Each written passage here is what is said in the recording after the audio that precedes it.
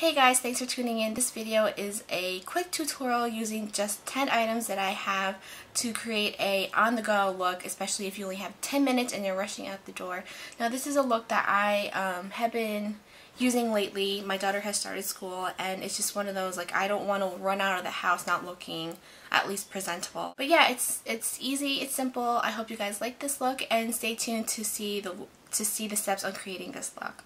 First up, I'm going to prime my face with Benefit Cosmetics POREfessional, and I'm going to apply it only along my T-zone and areas around my nose where my pores are more visible than others, I guess you can say.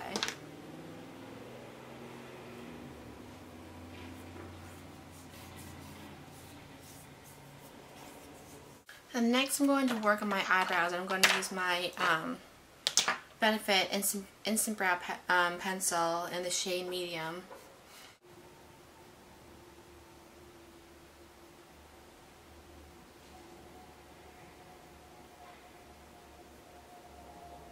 Okay, so now onto my face. I'm going to use the Jouer Matte Moisture Tint SPF 15 in the shade Hazel, and this is something that I picked up during New York City's Fashion Night Out. And I won a Jouer makeover at their counter at the Henry Bendel store along 5th Avenue. And when I was first trying this on, the stylist, or the makeup artist, was testing different shades, and when we found the right one in this color Hazel, she applied it all over my face using a brush, but you can also use your fingers, which I'm going to use actually. And since this is a matte finish, like, it was perfect to my skin tone, to the point where I didn't even have to wear concealer. So I'm going to do the same thing here. I'm just applying this with my fingers all over my face.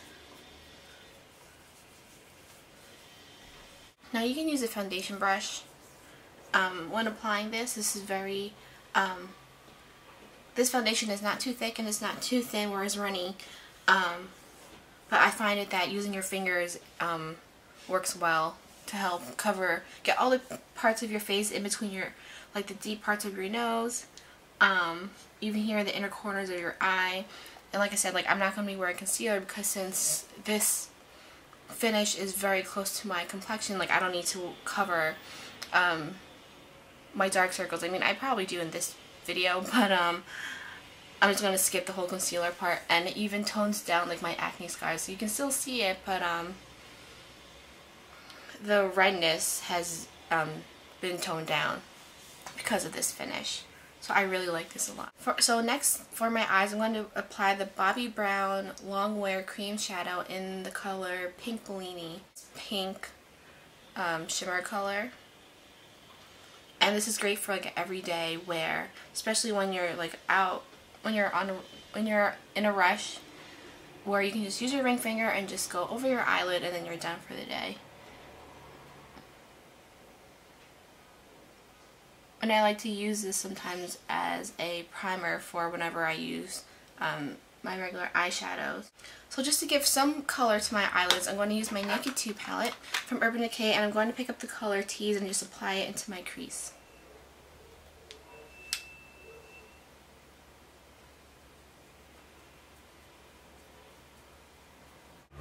This will help give some depth into your eyelids. And usually I skip this part. I just, whenever I'm on the go and I only have a few minutes to apply makeup, I just use the cream shadow.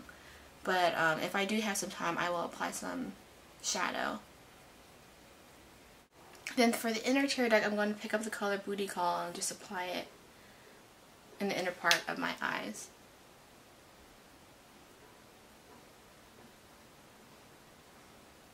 Now I'm just going to use my favorite eyeliner right now, which is the Maybelline line Stiletto. I'm just going to create a cat eye effect, but nothing, like, too dramatic.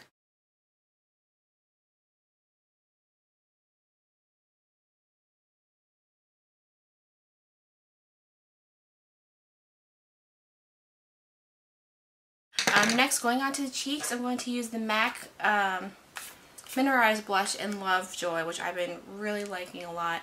And now that, since it's fall, like, I don't need my my cheeks to be like super pink. I just want to have some flush color on it, and with Lovejoy, like, this delivers, and it's really pigmented and it's buildable too. So usually I like to apply it in the apples of my cheeks and bring it up towards my temples.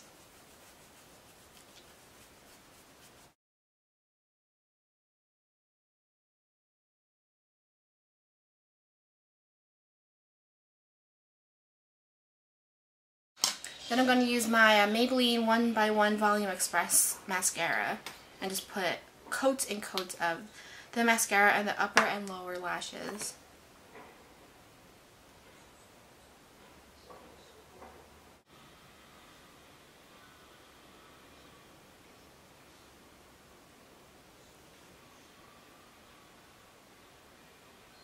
Okay, that's that. And then for my lips, I'm going to use the Burt's Bee Tinted Lip Balm in the color Pink Blossom.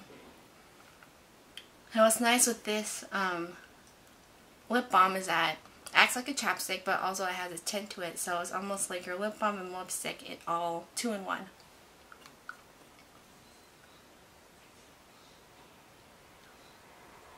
And then on top of that, I'm going to apply the matte Cremesheen Glass in the color Dynasty at Dusk.